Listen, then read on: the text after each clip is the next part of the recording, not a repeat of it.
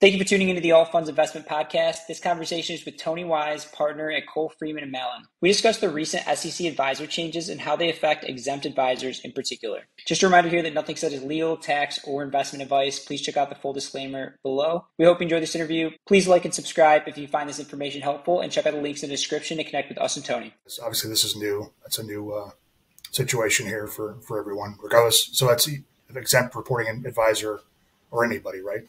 That's going forward. That's going to be for everybody. Yeah. Any feedback from kind of fund managers, that initial perception on that ruling? Well, yeah, I think a lot of people are still digesting the rule. There's obviously been a lot written about it. There's been podcasts. There's been, sort of like industry webinars and such. I think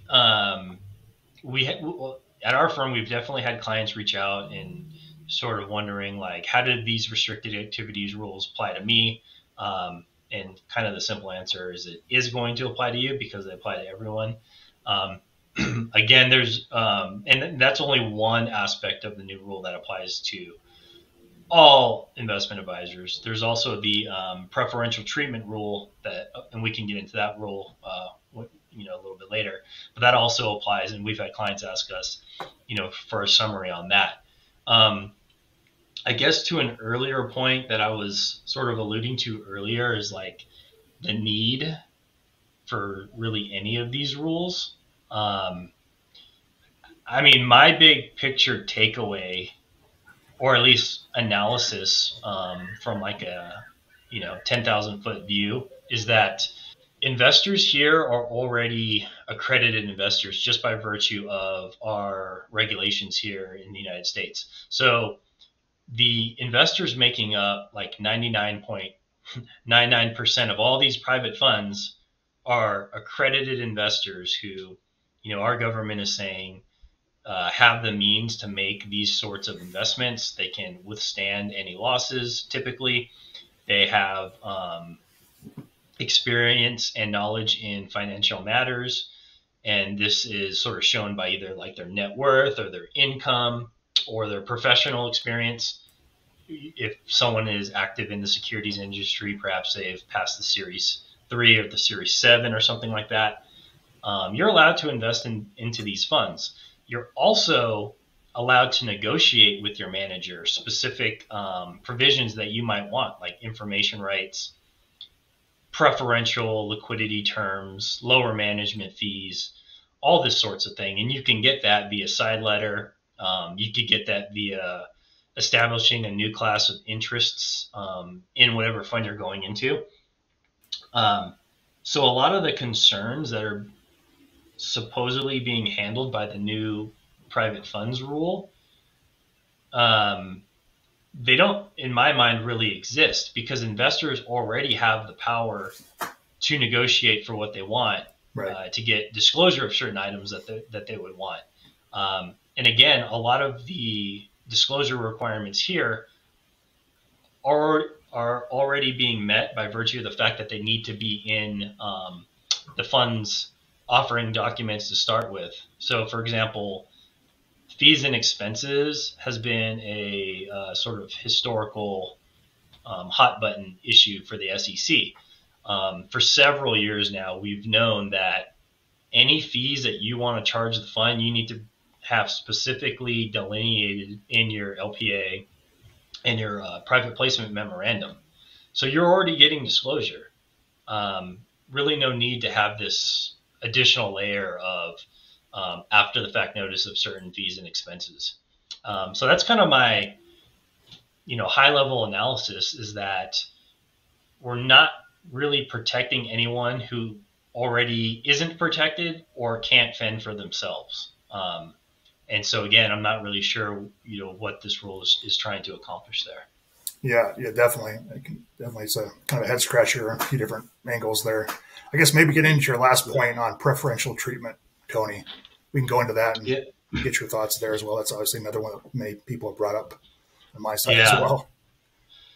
Right. So the preferential treatment rule applies again to all investment advisors. It basically says that you can't provide preferential redemption or withdrawal terms to an investor if it's going to have a material negative impact on the other investors in the fund.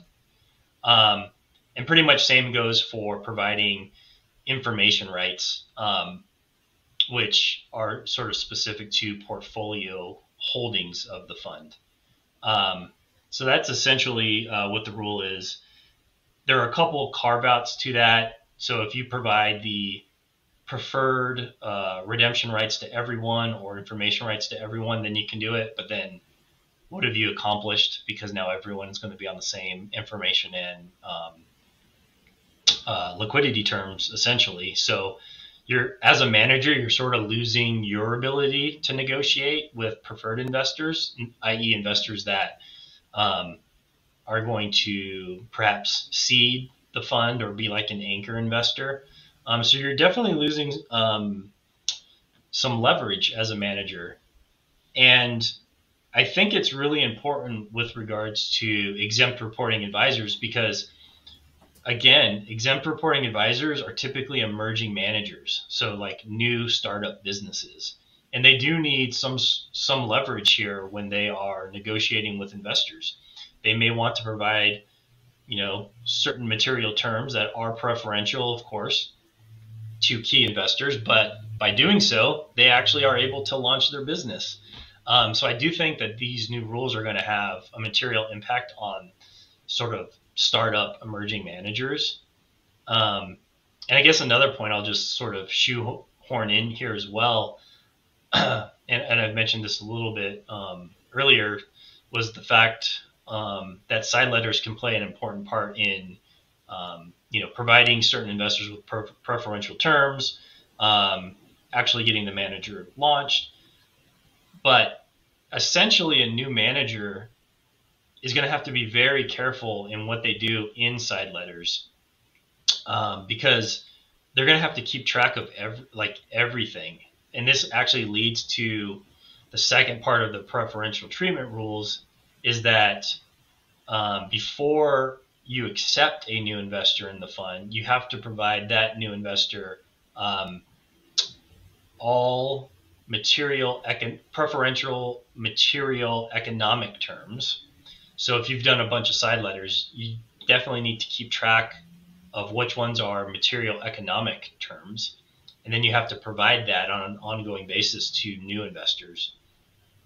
And then the second part on that is that once you do accept that investor into the fund and basically all your existing investors, you have to provide all preferential provisions that have been provided to investors, and you have to do that on an annual basis.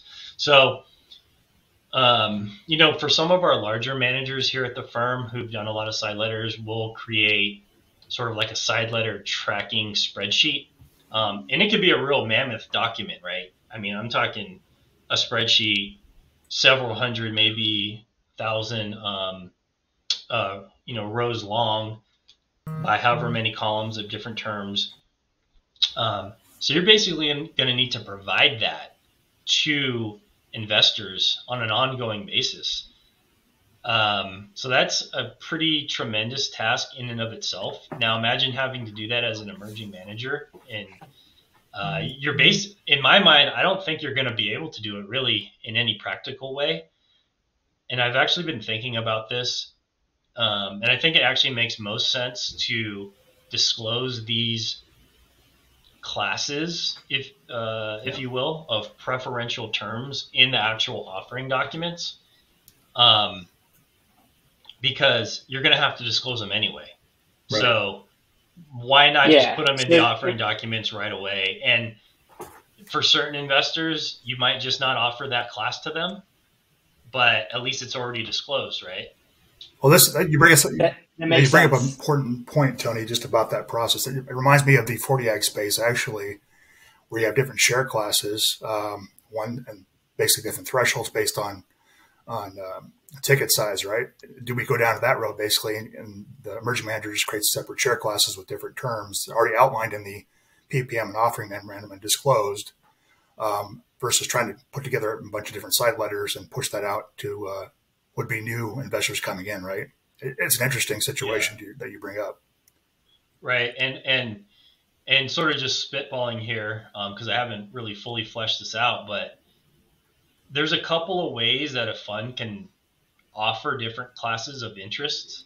And one way is the way we just described, right? You just put everything into the PPM. Another way that has been popular over the last several years, really, is to have like an addendum. So, for example, like a founders class addendum, which is not it's not fully described in the offering documents. It's literally a separate addendum apart from the offering documents that you would only provide to those investors that you're offering that class to. And a lot of times these founders class addendums, or whatever you want to call it, class A addendum, or whatever that class is named, once you stop offering it, you literally just throw away the addendum. And then that's it. And what's being offered from that point forward is only what's disclosed in the PPM.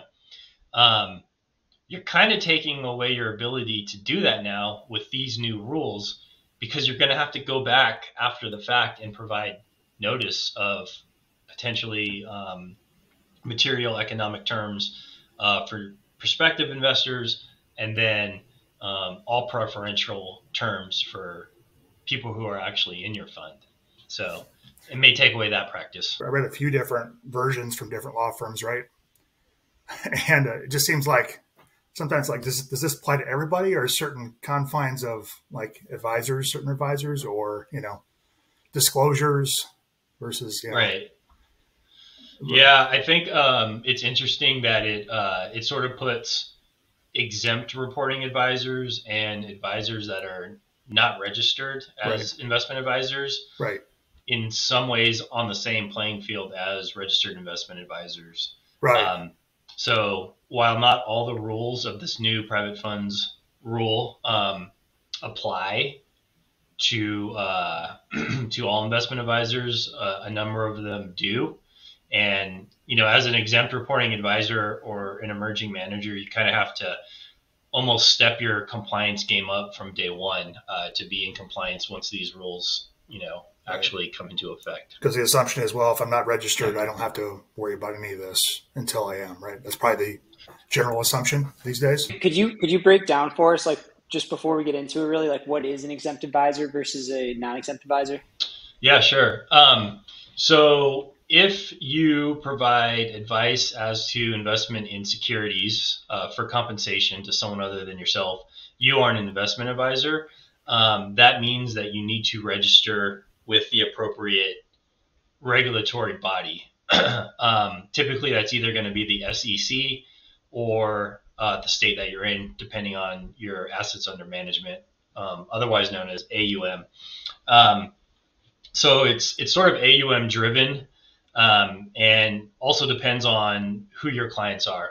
So if you only have private funds, typically you don't need to register with one of those regulatory bodies. If you manage SMAs, then you will. You will always need to register with one of the bodies. So a lot of our clients only manage private funds, and because of that, they're able to take advantage of either the SEC's private fund advisor exemption or that of their state, again, depending on AUM.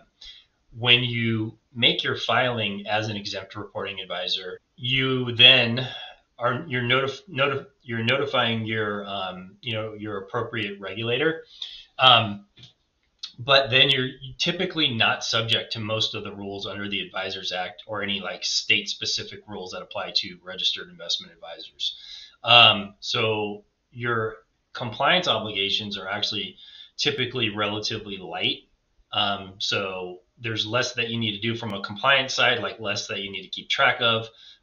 You typically do not need to engage a specific compliance consultant or a compliance firm, so you're saving on costs, and in general just makes your life a lot easier. Yeah, thank you for doing that. And the key topics that I saw as I went through some of these documents, and feel free to add or let me know if there's anything that maybe is not worth covering here, but in terms of for exempt advisors. So reporting in terms of statements, there's new rules with audit, compliance, treatment of investors, and then fees. Is there anything that you'd like to add or subtract from that? So I think that is that's obviously encapsulating, I think, most of the new rule. And again, the entire rule applies to registered investment advisors. Only parts of the new rule are going to apply to exempt. And specifically, those are the restricted activities section of the rule and the preferential treatment section of the rule. Those are going to apply to everyone, whether you're registered, exempt, or otherwise not making any filing, because certain states also have self-executing exemptions, which is sort of apart from the exempt reporting advisor regimes. But those are going to apply to everyone. And we can sort of dig in on some of those specific requirements.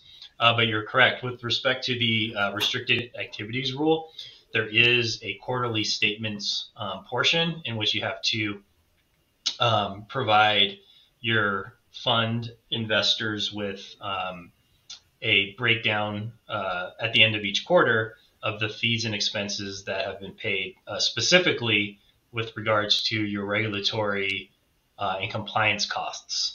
So those specific costs, regulatory and compliance, need to be provided quarterly at the end of each quarter within 45 days after the end of the quarter.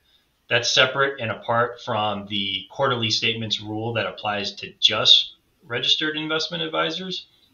The difference there is that requirement requires that you have a breakdown of all fees and compensation to the manager and other expenses, not just your regulatory and compliance costs. They do follow the same schedule, being quarterly and 45 days after the end of each quarter, except for with regards to the rule that only applies to registered investment advisors, that can be provided 90 days after the end of the year for that fourth quarter, whereas the rule that applies to everyone, including exempt reporting advisors, with respect to legal and compliance and regulatory costs, that still needs to be provided within 45 days. I'm not really sure why those time periods don't line up, but I think that's something that's sort of, exemplary of this rule, right? Where it would have been easier if this was sort of on the same time schedule, I think, and would have made a little more sense. So again, something that if you read it closely, you can sort of pick out and figure out. And as a manager, you can sort of plan for this. But it's just one more thing that you need to pay attention to. Again, if you're an exempt reporting advisor, you don't need to provide that statement that provides a breakdown of all fees and compensation to the manager and all the other expenses. But again, just something that you have to pay attention to. Got it. And I think like we talked about last week, I think what would be really helpful for this episode is just focusing like specifically on the exempt reporting advisors. Yeah, I think that makes a lot of sense. So that was one aspect of the restricted activities rule that I had sort of just described now, that quarterly statements. Another thing that you need to do with regards to the restricted activities rule is also provide quarterly a statement of any clawback that has been reduced by taxes to the advisor. So some funds will have a clawback mechanism. It's most commonly seen in like a private equity or venture capital fund, such that if the manager receives more carried interest than it's entitled to under the agreements, the fund will actually claw back the excess amount. Here, however, if you have a provision that allows you to reduce the clawback by the amount of taxes that you are now going to owe on that carried interest, you also need to provide a breakdown of that quarterly. It's sort of an after the fact mechanism, excuse me, because you're providing these reports after the end of the quarter. So the investor isn't going to know or even be able to consent to this specific amount on these reports.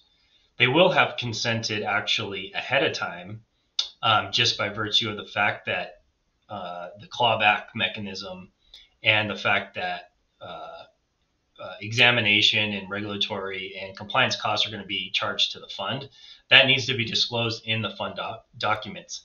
So as a new investor, you're going to be reading these documents and you're going to know that you're going to be responsible for a pro rata portion of these costs.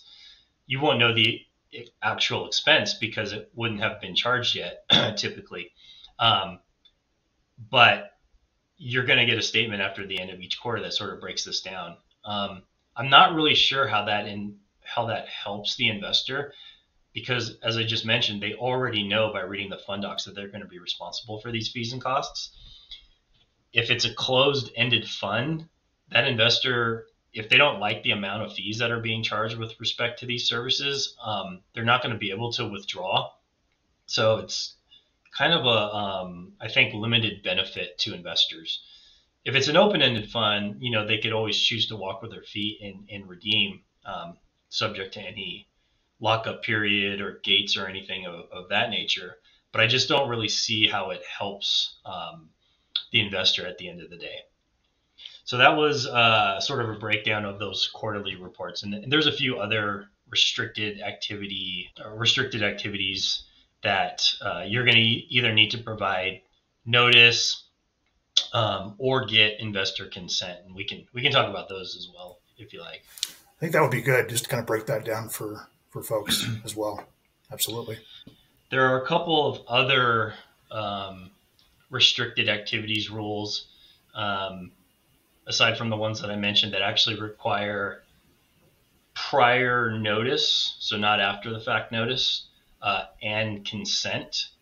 And the first one is if you're going to, as the manager, borrow from a fund client, you would need to give investors notice, all investors notice, and then get a majority consent there.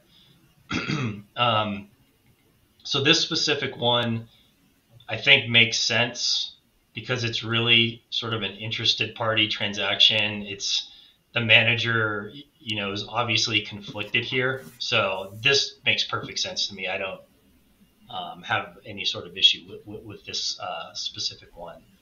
The other, I guess when it comes to borrowing, is this like I need to borrow for a down payment of my house, or is this like borrowing for the fund?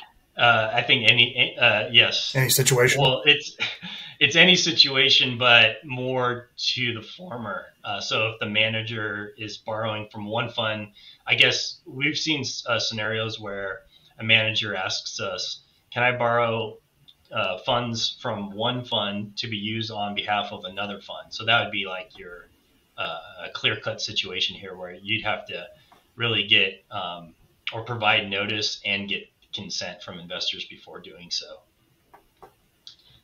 But yeah, I actually think that this is sort of like the shining light here in this rule, and sort of the savior of it a little bit. But anyway, I digress here, and we can move on to the other prong of the rules that require advance notice and consent. And the second one sort of relates back to something I was talking about earlier regarding regulatory and compliance costs. So if there's actually an investigation of you as a manager, then before you can charge those fees and costs to the fund, you have to provide notice and, again, get a majority consent here of your limited partners. So this is, again, with regards to an investigation. So it's something that goes beyond your standard regulatory and compliance costs, something that's specific to a regulatory or governmental investigation. Yeah. Could you give us maybe one or two examples of, when a situation like that might occur? Yeah, absolutely. So as a registered investment advisor, you will get examined. It's sort of just a matter of when, especially if you are a SEC registered investment advisor, you will get examined. And that's, I think, pretty typical of the state registered investment advisors as well. The examination costs and fees itself can be allocated to the fund without consent. And again, relates back to something I was mentioning earlier.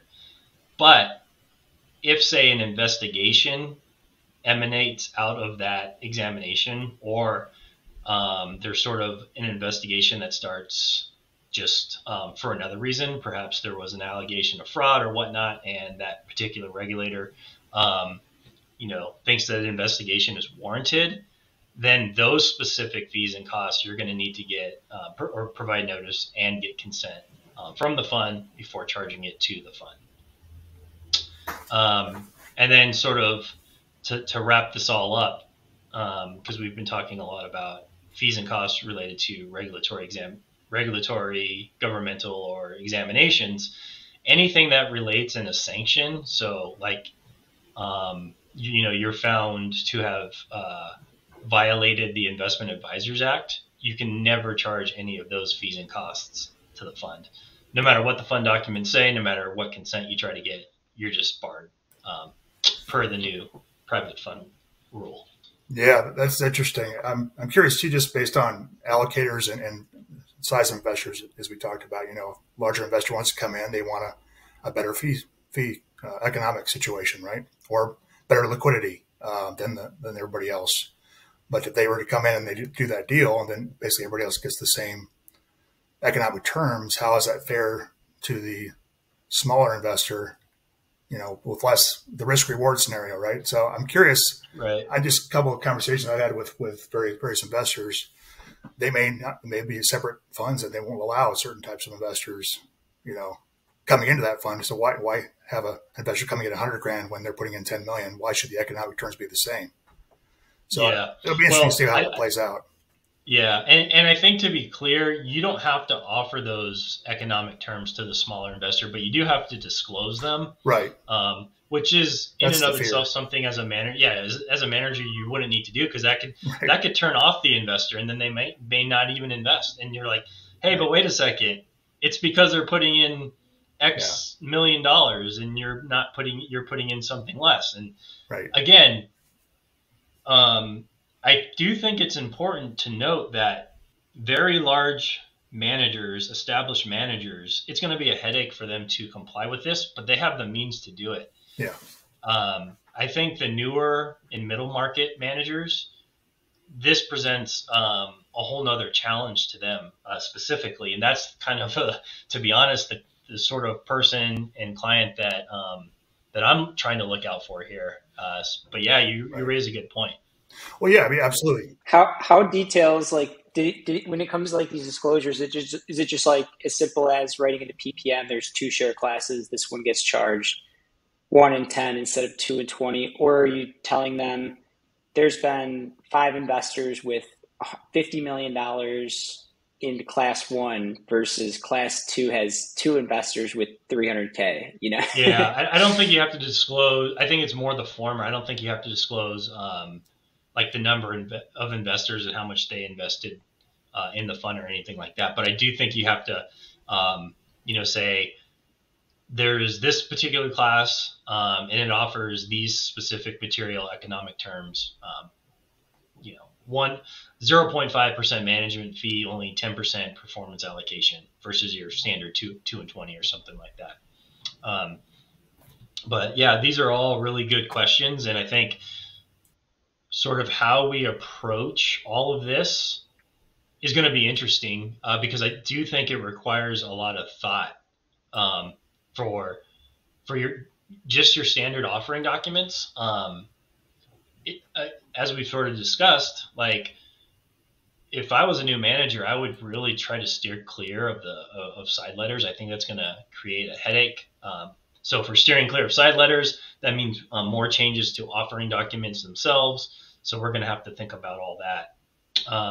I think the other point I wanted to just quickly raise again, relating to exempt reporting advisors, is that as an exempt reporting advisor, you don't really need like a, thick, detailed compliance, policies and procedures, compliance manual. All investment advisors are subject to the insider trading rules, and sort of front running rules.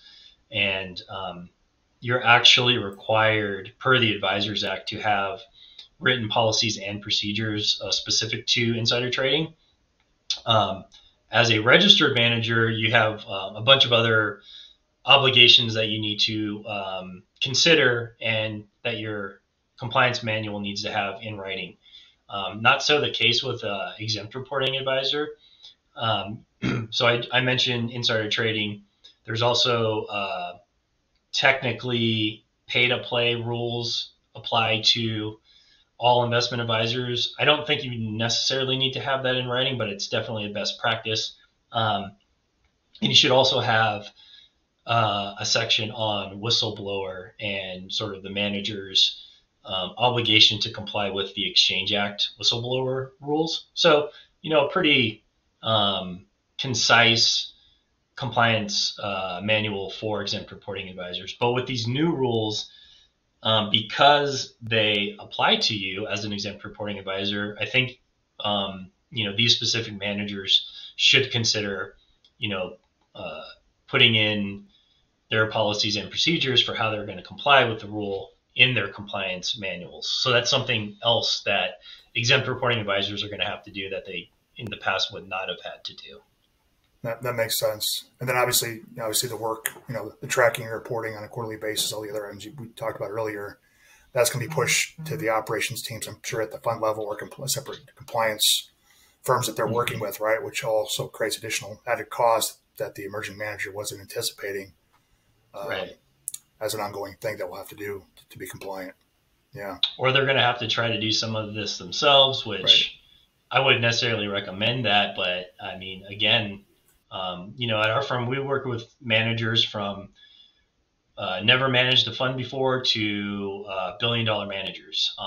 So we kind of see it all, and sort of seeing how this is going to work across the spectrum of manager, to me, makes me, or I have a little concern for these middle market emerging managers, and we're just going to have to coach them up and be of service to the best that we can to sort of get past these new obligations. Yeah, for sure. I'm curious, to your point, I mean, how the capital raising process will change given, they have to disclose these certain terms and elements up front, and how they communicate that to the would-be potentially new investor. What impact will that have downstream, and how it's already hard right now to raise capital in general, but how further that will be taken as we kind of move through this environment. Obviously, there's a lot of things going on right now. There's a counter suit with the SEC, with a bunch of firms in the industry regarding these rules, how that's going to affect what the resulting determination will be. I'm curious. I don't know if you followed any of that or what you've seen with that, or obviously it's a lot of speculation at this point as what will happen, but very interesting times for sure. On the fundraising point, I mean, it's not going to help really the fact that you already need to disclose, and I've said this probably 5 times now, but you need to disclose in your offering documents all the fees and expenses that are going to be charged. Right. You're going to have to now do this with probably even more granularity, it's going to need to say that the fund will charge or will be responsible for regulatory and compliance fees and costs, if that is indeed the case. But also, and I'm stealing from my colleague Dave Rothschild here, everyone should listen to his podcast, Tokens of Wisdom, on this rule, because it's very succinct and really good. But then you're going to kind of be repeating the same thing, like the fund is also bearing fees and costs related to disclosure of such fees and costs. So again, that requirement is more so duplicative and more of like an annoyance and not something that's necessary because they're already getting disclosure of the fees and costs. It's just coming through in a different way. And I'm not a capital account statement expert by any means, but I imagine on the investor's capital account statement, they're going to see what their balance was at the beginning of the period and what it was at the end of the period. They may not see the specificity and granularity of specific fees and costs, but they can sort of reverse engineer what the effect of fees and costs are having on their investment. Like, what your management fee is as an investor, so you can kind of figure it out. Right. And then to your second point there, I am aware that there was a lawsuit filed by the Managed Funds Association, I think a couple weeks ago, and I think some other industry groups. I'm not sure which ones. I think there's probably 5 or 6 in total. I'm not really sure what to expect there. I think what I've heard so far is that it's probably not going to be successful. I have not analyzed that in really any way. Yeah. Obviously, the argument is that the SEC has overstepped its authority here in promulgating and putting these rules forward. Again, without having drilled down on that, I obviously tend to agree because, as we've already discussed, the investors that are supposedly trying to be protected are not Main Street mom and pop investors. They're accredited investors, if not higher. And it applies to all these investors, including your super institutional investors who probably have already negotiated for a lot of these things inside letter. So not sure what's being accomplished here. Right. And just to remind everybody, Tony, your end is next year is when this all starts, right? Potentially. End of year. Right. So that's a good point. I just saw last Thursday that these rules were published in the Federal Register, which I believe means the effective date is 60 days from last Thursday, right. September 14th. So 2 months from that date, they're effective. And then there's compliance dates. So these are the dates in which you actually need to start adhering to the rules. And they range from either 12 months to 18 months, depending on the size of the manager. And that size breakdown, I believe, is 1.5 million AUM attributable to those private funds. So if you're a larger manager above that, I believe you have to comply within 12 months. And if you're a smaller manager with probably less resources, you have a extra 6 months. Got it. Well, it's important to bring up. I guess everybody's going to have to be talking about this now, initially and ongoing, right? Just from an impact perspective. Yeah. And one of the other things that comes to mind, Tony, is, just the transition from being exempt to non-exempt, from being exempt to non-exempt, where, is it almost, obviously every manager wants to hit whatever the threshold is, 125 million, if they're not already an RIA. Is it kind of just from now, like here going forward, kind of just start following these rules from the start? Or is, if you don't follow some of the ones that are not applicable to exempt advisors, is that going to cause issues down the line, or will you have to, kind of retroactively implement some different things here? So if you're an exempt reporting advisor, I think you really, and you kind of have to gauge when you feel like you're going to no longer be exempt and that you need to register. If your AUM is, really small, and let's just throw out a figure, right? You're 25 million assets under management. You're not going to be raising any capital in the foreseeable future, and you have no SMA clients. Likely you're going to be exempt for a while, because you actually have up to 150 million in private fund assets before you need to register.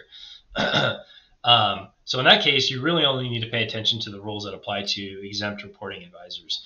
If you're closer to that upper limit for private funds, then you probably want to start preparing for that right away. because you could have a really good end of year, and all of a sudden you're sitting at over 150 million as of your your next annual updating amendment for your Form ADV, meaning that you need to register. And at that point, you're going to need to be in compliance. So I think it's a little bit of kind of knowing where you sit and where you expect to be, and sort of taking it from there. And also, if you're an exempt reporting advisor, we haven't really discussed the rules that are going to apply to all investment advisors, and we want to sort of focus on exempt reporting advisors, but there's the audit requirement that's going to apply to all registered investment advisors. Some exempt reporting advisors, just by virtue of filing with a particular state and the type of funds that they manage, are already going to need to get an audit. So you kind of need to look at your individualized circumstances. For example, if you're a manager in California and you only manage private funds, but those funds are 3C1 funds, non-venture capital funds, you're already getting an audit. So it kind of doesn't affect you as much as some manager who is relying on a self-executing exemption and there is no audit requirement, and you also didn't put an audit in your fund documents. Then you got to start paying attention as you climb up that AUM scale, because then you have to factor in the cost of an audit and what that's going to do to fees and expenses and fund performance, and obviously your compliance obligation. Yeah, that makes sense. There's one question I had, Tony, regarding offshore funds, or maybe specifically a lot of digital asset managers have maybe a master feeder, right, with offshore components. If it's domiciled in the U.S. versus the U.S. investors in an offshore Cayman or BVI fund, what are they? There's some elements that were brought up in this ruling as well, right, about offshore funds. Can you maybe yes, talk a little bit about that? Yeah. So my understanding is that these rules generally are not going to apply with respect to non-U.S. managers of their non-U.S. funds. Right. Whether the manager is registered, not registered, or avails of an exemption. And I think the thinking there is that generally these Advisors Act rules and rules under the promulgated by the SEC are typically, if there's like no U.S. nexus, so non-U.S. manager, non-U.S. fund, typically they're not going to apply. And that's the way that I understand it here, generally as well. And by non-U.S. manager, I think a good way to think about it is that they don't have their principal place of business in the United States, which is a specific term as well. But essentially, if you're one of these managers, especially in the crypto space, who has no U.S. presence and you're only managing non-U.S. funds, then these rules are not going to apply to you. Got it. Okay, that's helpful. Any other questions in your end, Skyler? No, a lot of interesting questions. I'm sure that everybody has being brought up. I guess, Tony, your side, obviously, you're talking to clients now about this as they're launching new funds, and making sure they're ready for what this looks like for them, and specifically existing clients who need to kind of have a review of their current situation, right? So probably the recommendation is for everybody to take a look at this and talking to their law firm, their operations teams. Absolutely. I will say that I think everyone, including myself, is appreciative of the sort of extended compliance deadlines here, which I do think makes sense, because I think everyone, including the SEC, is probably understanding that this is not like some ministerial, these aren't ministerial tasks. It is going to take some time to implement. And I think that will give, law firms, compliance providers, and clients and managers alike sort of time to get all their ducks in a row. At our firm, again, I mentioned we have emerging manager clients all the way up to the $1 billion managers. And a lot of the managers with, higher AUM, they have, they're virtually always going to have pretty good compliance consultants, compliance firms engaged. Again, some of the emerging managers and sort of middle market are not going to, and those are the people that are going to have to probably do the most to catch up here. But a number of my clients are going to fit into that less than 1.5 billion AUM with respect to private funds bucket. So they're going to have the full 18 months, which I think is a good thing. That's going to allow them and all their service providers, because I do think it's going to take coordination from multiple, not just compliance consultants, but law firms, admin, because admin's probably going to be helping a lot on quarterly statements and disclosure of fees and whatnot. Right. And other service providers as well, to sort of all come together and provide a sort of coherent, concise solution for a number of these obligations. 100%. Yeah. A lot to think about there, for sure. Yep. Definitely. Tony, this has been great, man. Really appreciate you coming in here, giving us the update. Where can people go to connect with you and learn more about your company? Yeah, so you can go to our website, colefreeman.com. You can find me specifically on our team page under the partners heading. You can also find me on LinkedIn. I think you can just search for Tony Wise on LinkedIn. You'll definitely find me. I believe it's /Anthony M. Wise, so my full name on that, though, if you wanted to search for me directly. And then I'm also on Twitter. That one is simply at Tony_Wise_, Twitter or X. But you'll find me there as well. And getting a little more active on X or Twitter. It's funny to say X, but yeah, that's where. But LinkedIn is where I do a majority of sort of my posts and work there. But again, starting to get Twitter into the fold as well. Sounds great, man. We'll make sure to include all that in the show notes. Thanks again, Tony. Appreciate your time, Tony. Great update. We hope you enjoyed this conversation. Please make sure to like and subscribe for more content like this, and reach out if you're interested in starting a fund, whether it's a hedge fund, VC fund, whatever fund you're thinking. We can help you out, and let us know if there's any other topics that you'd like for us to cover. Thanks for watching.